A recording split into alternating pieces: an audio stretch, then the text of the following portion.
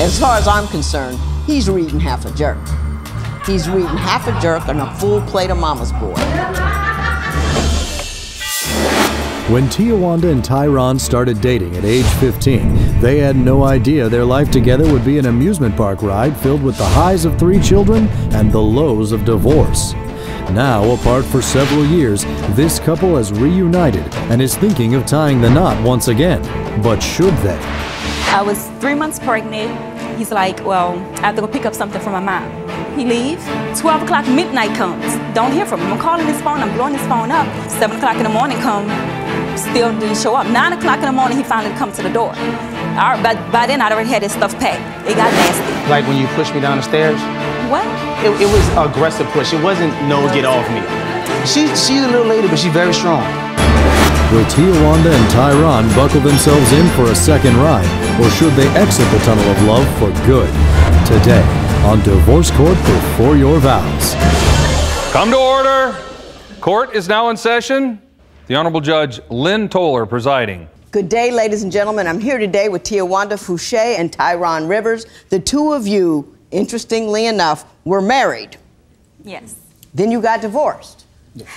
And now you're back here considering getting married again. But since it didn't work the first time, you thought you'd get a little advice about marrying the second time, which is why you're here to see me. Correct. But before we get to any of that, I'm going to start with you, Ms. Fouché. Why don't you tell me a little bit about your history and how we've gotten here? Okay. Once I made 18 years old, I got pregnant with our first son. I delivered at 19. From there, I mean, everything was fine. I mean, we were young kids just being in love, you know, and then things just didn't feel right to me, like with his family, like compared to my family. My family welcomes anybody, you know. You have to give them a reason to not like you. But with his mom, I remember when I very first started going by his house, just sitting around or whatever, and she could be in the kitchen cooking something, and she never approached me. Like, you know, Tiawanda, would you like something to eat? Make yourself comfortable, things like that. It would be, Tyron, she want to eat. You know, and I kind of felt like, why? You know, I'm sitting right here. She can talk to me, you know. Now, is this before you were married or after you were married? This was before we were married. Before you were just married. Dating. Yeah. How did she treat you after you were married? Was she welcoming? For my wedding, I didn't even get a wave. I didn't get a hello, congratulations, nothing.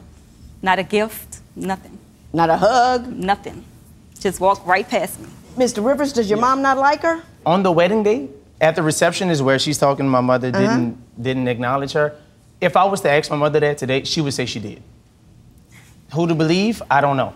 It's just weird to me that you don't know what the relationship is between your wife and your mother, that you can't see what's going on, that you just couldn't tell that there was a problem. The problem, more so, in my opinion, comes from her than my family. And what do you think her problem is? Why do you think she has a problem with your family? Because they're not like hers. In what respect? No. Because, in my opinion, her family is very party. They are willing to accept most people. Mine is not. Like, her family can't have a party without music. They're that type of family. They're a fun, demonstrative, yes. Mine is engaging family. Right. My family, they can sit and have a party and everybody reading a book.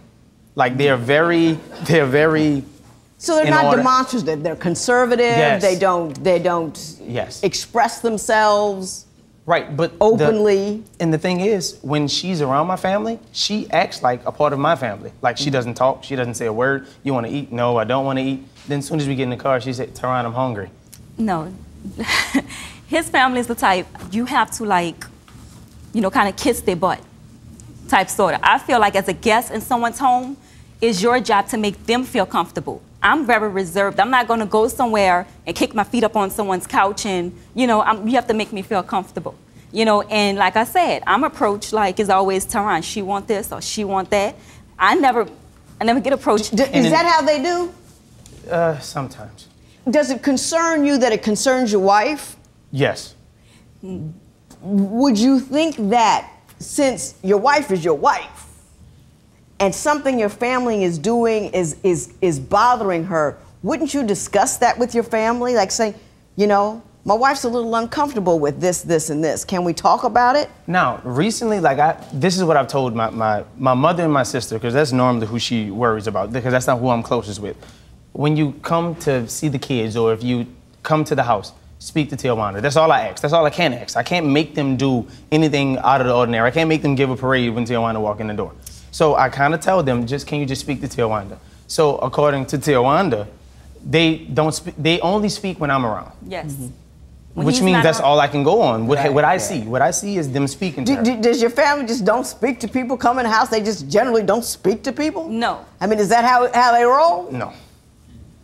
They have who they like. Yeah, you and my husband and your family were acting like that, you'd be hearing a whole lot from me. When divorce court before your vows continues, will Tyron admit to being unfaithful? I understand that at some juncture during the marriage, Mr. Rivers, you got a girlfriend while she was 3 months pregnant. What happened?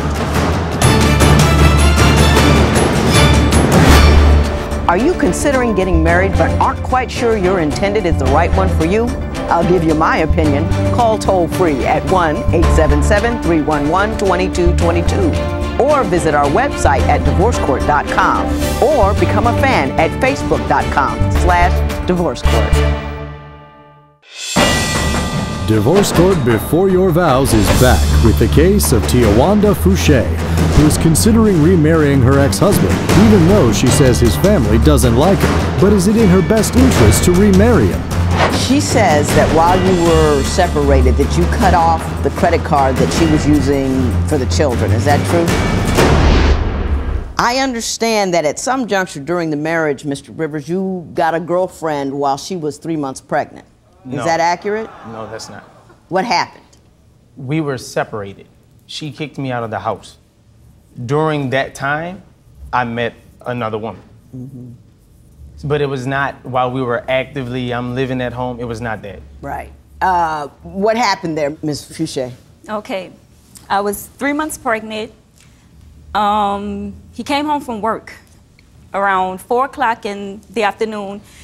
He's like, well, when he came home, he's like, well, I have to go pick up something from my mom. He leave. That's 4 o'clock in the afternoon, mind you.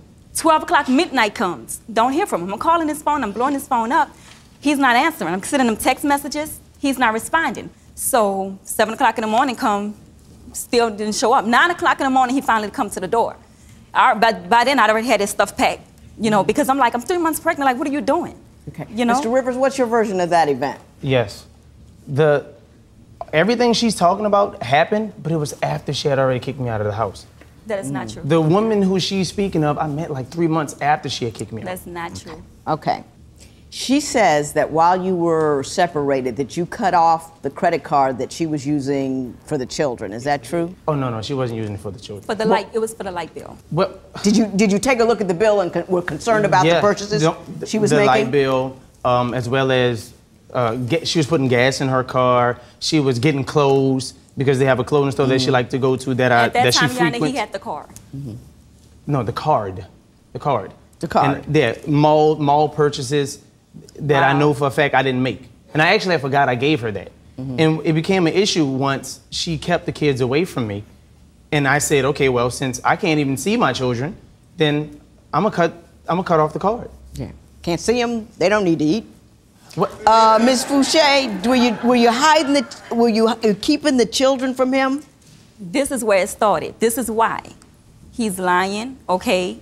I paid for a light bill. That was it. Because I was pregnant by the time. He took the car. I had no way of getting around. I couldn't do anything. He knew I have doctor's appointments, things like that. He had the car or whatever. So I ended up taking matters into my own hands. I said, well, if you're not going to give it to me, I'm going to get it one way or the other. I put him on child support. And that's typical Tiawanda. I put him on child support. Well, do you think she had a right to be concerned that she was pregnant and that she had your kids and that she can be concerned. I'm still talking. Concerned that she was pregnant, had your children, and she was worried about she didn't have a car and didn't have any money. Don't you think she would have a right to have some kind of expectation that you would assist her? That's absolutely fine. She could have called me and asked me for anything. Mm-hmm. Like she just said, she didn't like it because she wasn't getting it the way she wanted it, which is part of her controlling. Mm-hmm. She would ask me, she would call and she'd say, our son need diapers. So what I would do is I would go to the store, come back, drop off the diapers. That's not good enough for Tiawanda. She wants the money. Judge, Can I ask you a question? Why in the world are you people considering getting remarried? When Divorce Court Before Your Vows continues, what will Tiawanda say to Tyron's allegations? When you push me down the stairs, what? that kind of could cause a family to get mad. It was an aggressive push. It wasn't no get off me. Do you think Tiawanda and Tyron should get married again? Call 1-800-282-1991 to vote now and see if America agrees with your opinion. You'll also receive some valuable offers. Call 1-800-282-1991 now. If you would like your case heard on Divorce Court, call us toll-free at 1-877-311-2222 or log on to our website at divorcecourt.com and follow us on Twitter @DivorceCourt. Divorce Court Before Your Vows returns with the case of Tyron Rivers, who is debating remarrying his ex-wife even though he says she is money hungry. But are they ready to say I do again? What has changed since all this nonsense has occurred that makes you believe that you ought to enter into this marriage yet again? Right now, as far as I'm concerned, he's reading half a jerk. He's reading half a jerk on a full plate of mama's boy. And I don't know why you would consider having someone who's that controlling and that seemingly oblivious to your needs back in your home. Explain that to me. Well, I mean, the main thing was his family. Like, back then we were going through a lot of things. Like he said, you know, we were broken up, so it got nasty. Mm-hmm. You know, everything, like when you it got pushed me really down nasty. the stairs? What? Like when you had pushed me down the stairs that time, that kind of could cause the family to get mad. What stairs are you talking about? But the trailer? Amnesia. I believe him. Amnesia. No, I believe him because you're not outraged Amnesia. by the No, listen, accusation. I believe him. This is what he's talking about. Okay, everyone knows when you're in relationships and the woman is upset, it happens. I mean, it happens. The woman's upset and, you know, your man is like trying to play with you, kind of like, come on, baby, don't do that type thing. And I was, you know, I just like, it wasn't no push how he's saying I would never do that. It was like, no, move like that. And he stumbled. At this time, right. No, he didn't fall down. He stumbled off of like 2 steps, like kind of like that. Yeah, well, I didn't fall down, but it was an aggressive push. It wasn't no get off me. She's a little lady, but she's very strong. She pushed me very hard. But nobody should put their small. hands on anybody. What has changed since all this nonsense has occurred that makes you believe that you ought to enter into this marriage yet again? She's changed. She's not as stubborn as she used to be. Like, I remember back then, like when we first met, I couldn't have friends. I couldn't go out, nothing. And I'm not really the go out type, but 2 or 3 times if I want to go play basketball with a friend, it would be an issue. Now, Mr. Rivers, I just asked you why you would want to marry her again, and 20 seconds in, you're complaining about her. No. I need to hear something No. that would make me believe you believe that this marriage now has a chance. The progression. She has progressed. The time we were apart, which is about maybe 2.5, 3 years, and us reuniting, she's not the same person. So hopefully in the future, she keep progressing to where we can say I do again. So she has progressed better. Say something nice about her. She's beautiful. Say something nice about who she is. She's caring. And Judge, I ask him that all the time. I never could get an answer. Yes. I would get you a good mother to our kids. And I'm like, well, that's not saying nothing about me. Why do you want to be with me? I need to know. I actually genuinely believe we were put on this earth for each other. I actually think we were meant for each other. I really do. You know, that sounds good. Doesn't mean much, though. Mm-hmm. You know, I don't believe in soulmates and all that, and that's just a personal thing. Maybe it's from working here. I don't know. Mm-hmm. But if you're made for each other, that thought seems to indicate that it'll be okay no matter what. And it's not okay no matter what because it's not working out. When Divorce Court Before Your Vows continues, will Tyron take Judge Lynn's advice in order to get his wife back? Once you're grown, you say, Mom, love me and respect me enough to give her A, B, and C. That's what a man does. That's not disrespectful. Do you think Tiawanda and Tyron should get married again? Call 1-800-282-1991 to vote now and see if America agrees with your opinion. You'll also receive some valuable offers. Call 1-800-282-1991 now. Divorce Court Before Your Vows returns with the case of Tiawanda Fouché and Tyron Rivers, who married and divorced and are now contemplating remarriage. She's got a very, very difficult issue with your mom.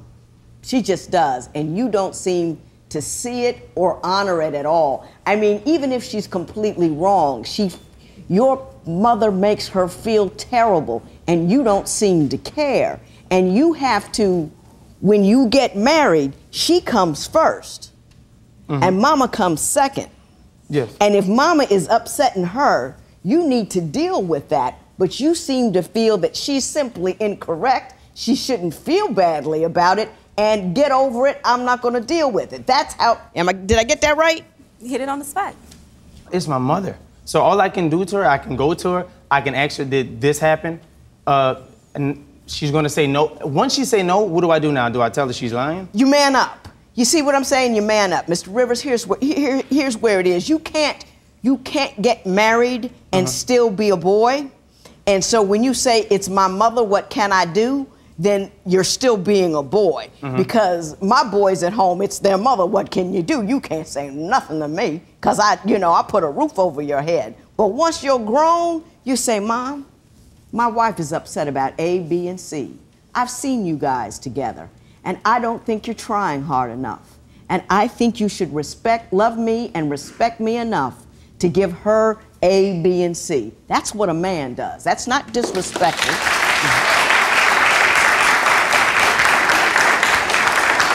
It's just man's work. Let me ask you this question. Because if you didn't have children together, I would tell you to run. I would. I would tell you to run because he ain't ready. But my question is, how are you two around the children? How is the co-parenting situation going? That's fine. There's no issues there.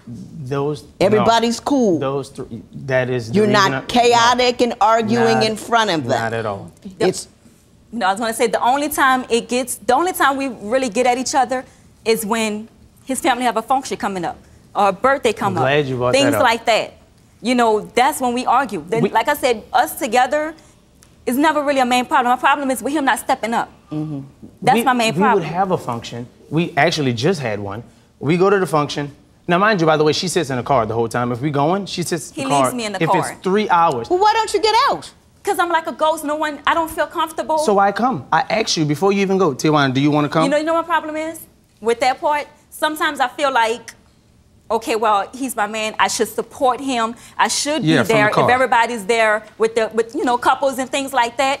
And Ms. then on the other hand, you got to get out of the car. That's a 12-year-old's response to a problem. You go in there, you stay with your man, and let your man see what's going on. And then, as a man, you tell your family that, look, this is my woman. To respect me, you have to respect her. You have to love her and be welcoming to her. You don't wonder. Don't close your eyes. Don't look askance. You gotta require it. It's been 12 years. And if you can't welcome her, you can't welcome me. Again. Because she comes first. Yes. She comes first. Until you can do that, I wouldn't be bothered with him, other than with the children. Always love your children. Always be careful. Don't be afraid to give her cash. Sometimes, when you nickel and diming her like that, that's just hard to live. Make sure that your family feels well taken care of. If you want her back, be generous and kind. Don't be so hard-headed and rigid and you know what I mean? Yes. Yeah. Court her. Don't go back until he gets ready. This matter is adjourned. All rise. Parties may leave the courtroom. Tiawanda writes, things are good but not great between Tyron and me. We still are together and are trying to make things work because we love each other. As far as Tyron's family goes, we're not on good terms with him yet, but we hope to fix that in time.